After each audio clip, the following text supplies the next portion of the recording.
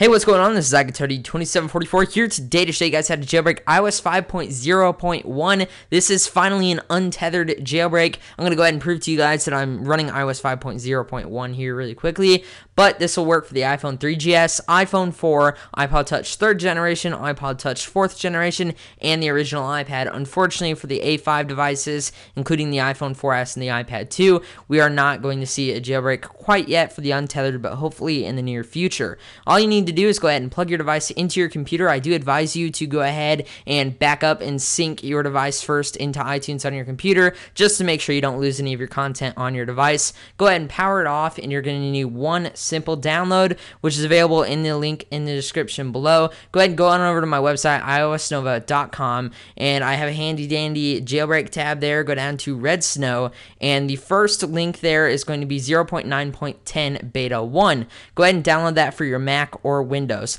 Now I'm going to be showing you this on a Windows computer, but steps are similar on a Mac.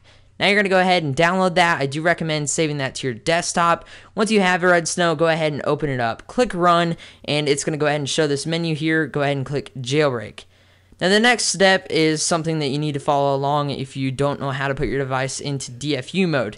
You have previously shut off your device, so your device does need to be off, like I said, and simply all you do is hold the power button for a certain amount of time, then the home button and the power button, and then you release the power button. It's going to guide you through specific times on the Red Snow once you go ahead and click Next. So as you can see, I'm holding my power button, then my power and home for 6 more seconds.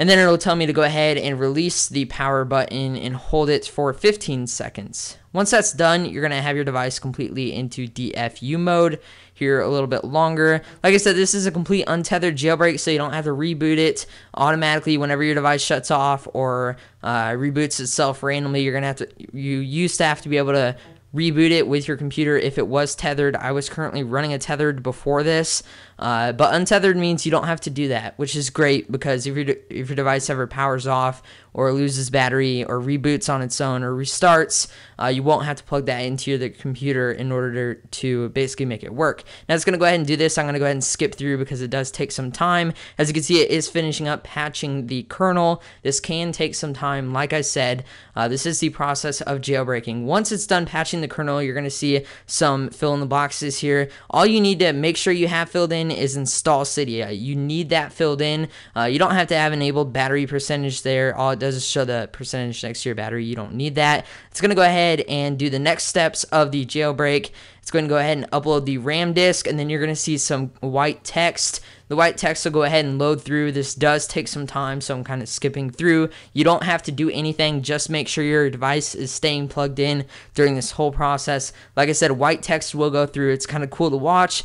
Nothing bad is happening to your device right now. I will let you know that things can go wrong within a jailbreak. In that case, if something does go wrong while jailbreaking, just go ahead, put it back in the DFU mode, and try the jailbreak again. As you can see, we are installing the bundles. That is the Pawn Apple. Yes, the Pawn Apple will show up at this time. Your device is going to go ahead and reboot here, and I'm going to go ahead and skip through that as well. And once your device is done rebooting, it'll go ahead and finish here in a bit. Basically, you're going to see that your device now has Cydia on it. Now, you might run into the issue where you have a white Cydia icon, or maybe you don't even see the icon. It's an issue that I will address in the description. I'll have a link to a fix to it on my website. It'll basically hopefully help you out with this error.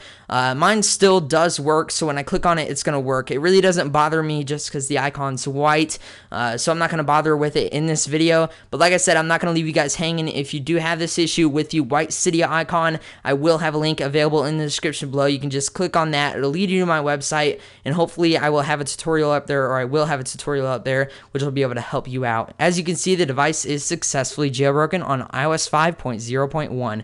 Thank you guys for watching. This is Untethered 2744. Please feel free to go ahead and subscribe for more of our iOS devices. I'm making videos all the time of our iOS devices. You guys can go ahead and leave your comments and thumbs up if you enjoyed this video. Visit the description below. Follow me on Facebook and Twitter, as well as check out iosnova.com for up-to-date iOS news. Once again, thank you for watching. This is Untethered 2744.